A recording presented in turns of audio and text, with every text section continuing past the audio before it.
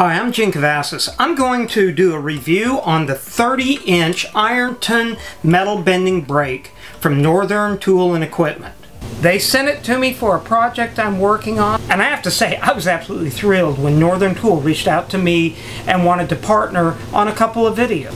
Northern Tool has been in business for over 40 years, and I know because I've been a customer of theirs for over 20. And so I kind of wanted to go through the routines with the brake and see how well it worked. And I'm going to be doing a combination of different metals from 24 gauge steel to even 20 gauge aluminum diamond plate and even some 18 gauge steel strap. So let's get started. Now I'm using an Ironton 30-inch metal brake. I'm going to try it out on this. It's a very simple brake. It's inexpensive, and I really like this basic concept because, well, it's small enough that I can store it somewhere because most metal brakes take a lot of room. Now it doesn't come with the C-clamps. You're going to have to pick up a few for this. You really should only need 2 C-clamps. I picked up a third just in case, and then you can set your brake or the bending bar on top of that. Now I'm going to take a couple of clamps and just clamp down the sides to see if that'll hold it well enough.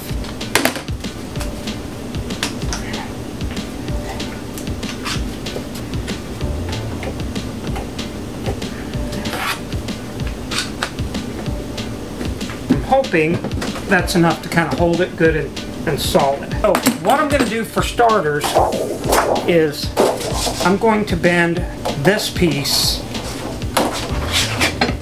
up.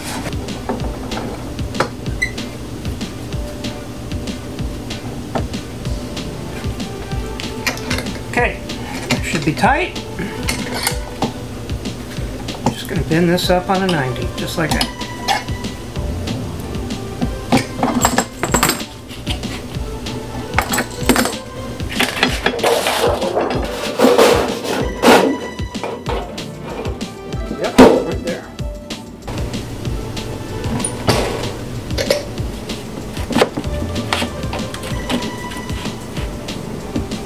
On 1 inch,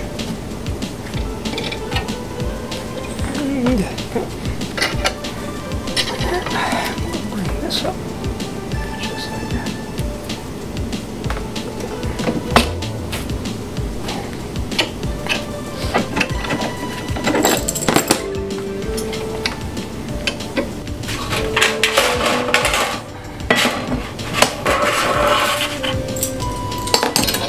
So now I'm going to see if I can bend this diamond plate.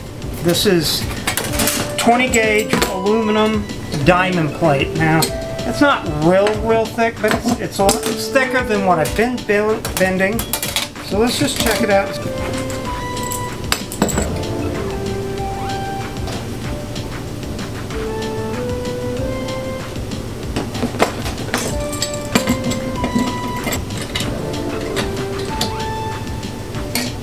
Let's see how it does with this.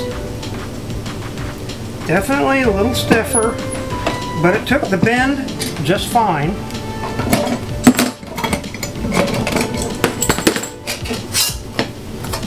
Yeah, look at that. That's got a nice clean bend to it, good sharp edge, and I think I can work with that.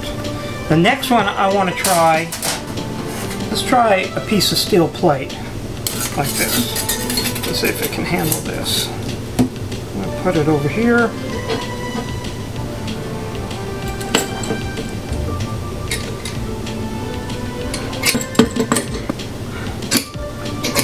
Okay, this is a heavy piece of steel. Let's see if it can handle that. Now, in a short range like that, no problem at all. Yeah, I even actually overbent that a little bit, and that's like 20 gauge or thicker steel. This is 24 gauge steel. Let's put that under here and just see if it can handle a bend on this.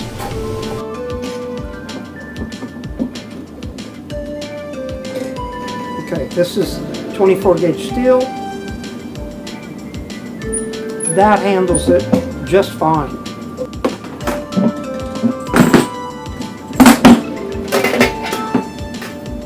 That gives a good crisp, clean edge, and this is a good thick, heavy piece of metal.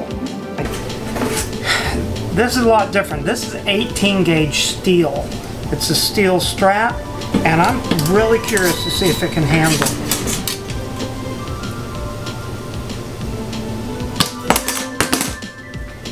I'm going to take this. So we'll bring this down. Let's see if I can tighten it up.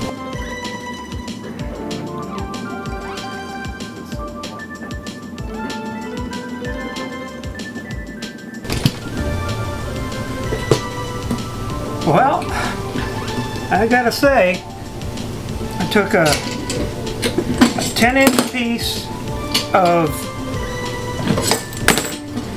18 gauge and did a bend like that on there. That's about the max I think I would really want to challenge that to, but I'm surprised that really, it did it. It handled it. By gosh, it handled it. Pretty cool.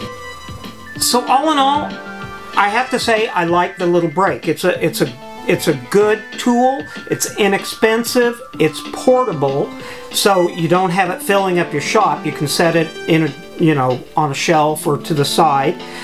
It handled pretty much everything I threw at it, including this 18 gauge steel bend.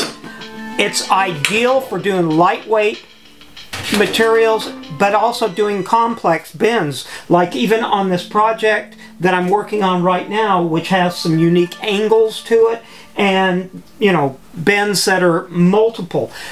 And I hope you'll consider watching this when it comes out, and I'll post that up here as soon as it does. The downsides to this is it's a little cumbersome taking the clamps on and off, and to be honest, I wish when they sell this it came with 2 3-inch clamps. It would just make the package more complete as being ready to start working on. But that's just my opinion, and all in all, I think it's a really good value. Hey, thanks a lot for watching, and I'll see you soon.